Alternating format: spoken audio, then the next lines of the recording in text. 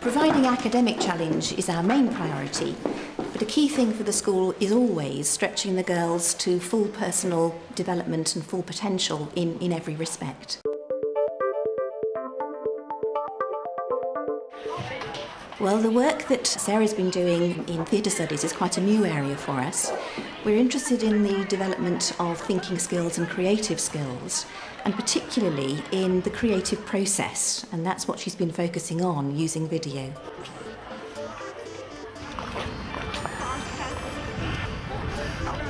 It's just a tool that you can immediately see how something looks and assess whether you want to use it or not. Someone who's not in that scene will sit out and go, oh, let's try doing this, and they almost like take the director role for a bit, and then we rerun things and say, I'm really unhappy with this, can we change it? They do tend to vocalise their thoughts and discuss everything and analyse it verbally, and sometimes it's difficult to get them up and practically physicalising their ideas. There are many variables that you can choose when you're looking at creative work, so you can have a director or not, or you can devise it, or you can have a script. So I thought one group should be scripted, one devise, one have a director, one not. So and just see what happens with that.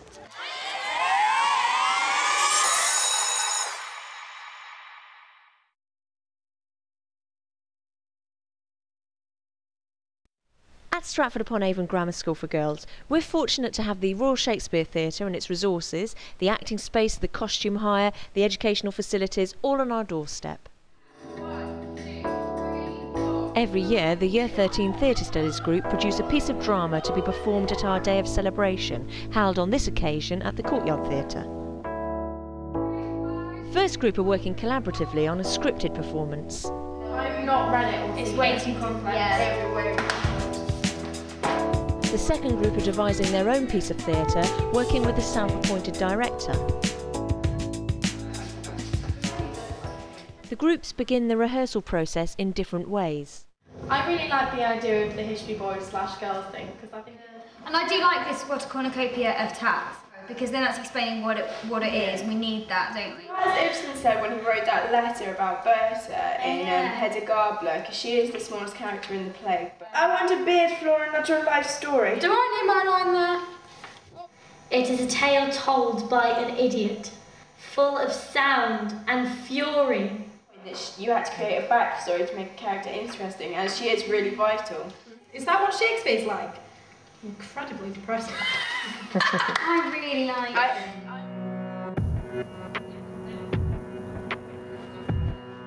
As the second group don't have a formal script to work from, their ideas are free and unrestricted. They're able to express themselves beyond the framework of a text. The director's role in this case is to harness their ideas and move them forward.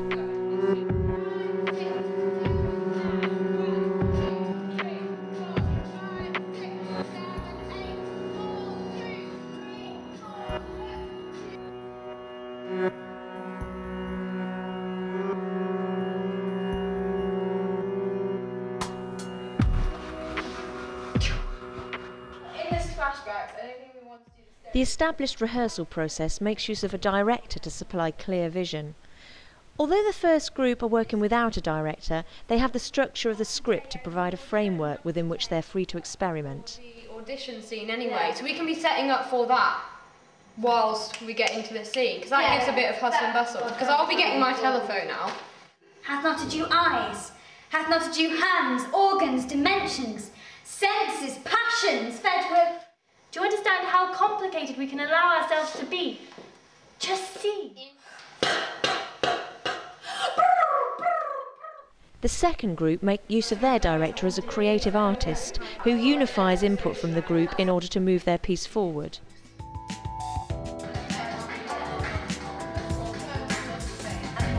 Only an hour to go. She's almost there. There's loads and loads of hustle and bustle, and the pause is everybody pauses.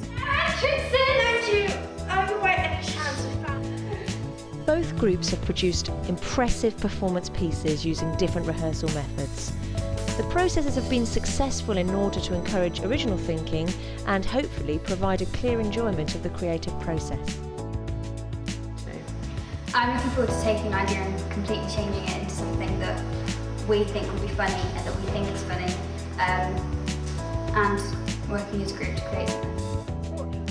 It's just everyone works together, everyone pitches ideas together, and which our school really hasn't seen before.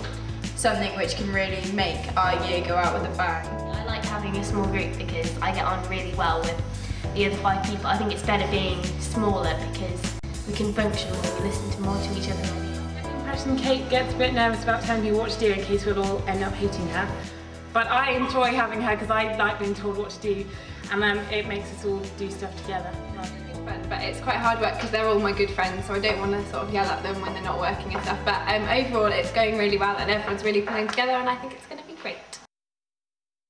All we require is a petrol ration for 1, possibly 2 vehicles, itinerant status of the group vis-a-vis food, vouchers, etc. Salaries will be negligible. It will be a cooperative. And this is to be your contribution to the war effort. Well, I take it this is to be a non-profit making venture. I can say with absolute certainty that comes from a lifetime involved in the theatre that we'll be making no profit whatsoever. we shall master the accents of every region in Britain, for when it comes to differentiating characters, there is no greater ally than the regional accent. Is known for his sharp as a pen and a beveled grain fields. Cockney. The storm brewing. Climb the cliff. Then I hear the roar of waves crashing on the cliff edge. I turn round and see a wall of water crashing down, engulfing the house, the cliff, everything. Silence. Darkness.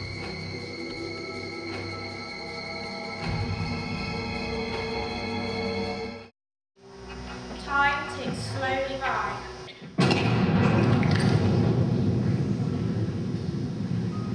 Motionless, she lies on the floor amongst countless passengers. Her hands clasped as if grasping for something.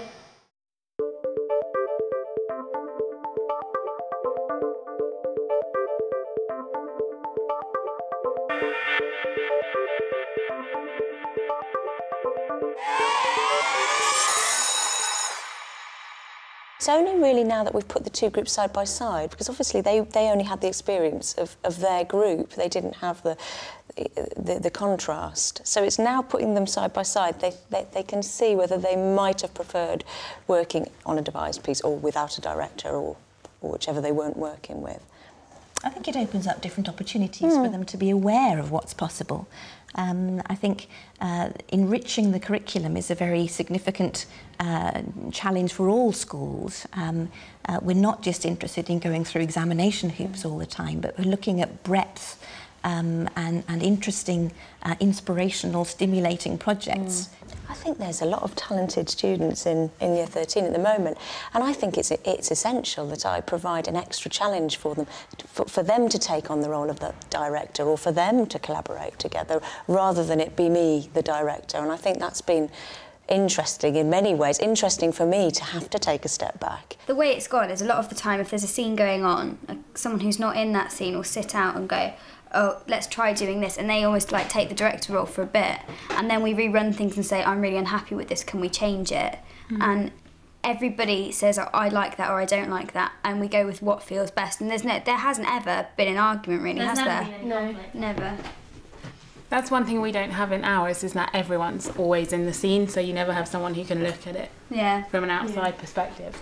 Because with us it was different because there was usually somebody not on stage at any one time, so we could have loads of different people's opinion, which I think helped. Yeah. Sarah, would you be tempted to try this kind of group work using video with other age groups? Oh, certainly, yeah. I do use it a lot in my teaching at the moment, but it's just so instant, and drama's all about what things look like. It's vital in drama to be able to take a a distanced view and be able to see themselves. What kind of progression would you expect to see? I think it's all to do with the ways in which they reflect on watching themselves, not just, oh, there I am on the screen. And I also think as well, with a certain level of as maturity increases, they are able to reflect on each other's performance with, and support each other and take each other's comments on board. And how do you think this would work across the curriculum in other subjects? I think the obvious link there is in the ability to reflect on the learning process. Self-reflection, self-assessment is significant within all assessment for learning activities. And what we have here is a device for focusing on that, enabling that to happen. Do you think it would have turned out differently if we'd had a director? Definitely. I think if there had been one other person implementing it, it would have been very different. But we've all been able to share our own ideas, and we've all been able to have our own input. So I think it's a lot better. Do you think you've had less input as a group because you've had a director? I wouldn't say we had less input. In fact, I'd say we have more because we don't have a script. We're not limited in that respect, so we have to have as many ideas as possible. What did you learn?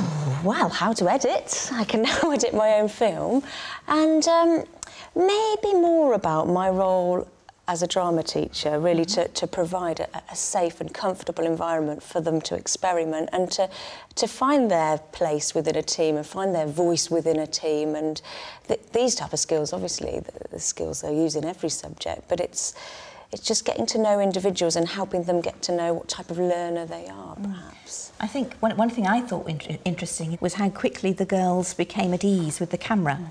I don't know how fast that'll happen with staff. I suspect it might be a slightly slower process. What do you see as the CPD opportunities?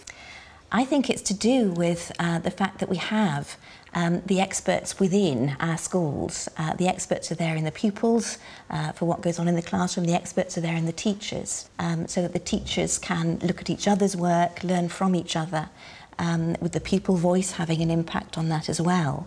And the use of video within the classroom, as Sarah was saying, helps us to focus on process as well as product.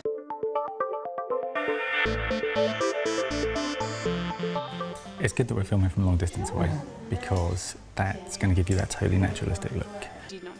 The second approach is that you get in close to your subjects and you're going to get much nicer shots. You're going to be able to hear them much more clearly. We just grab the camera and head over.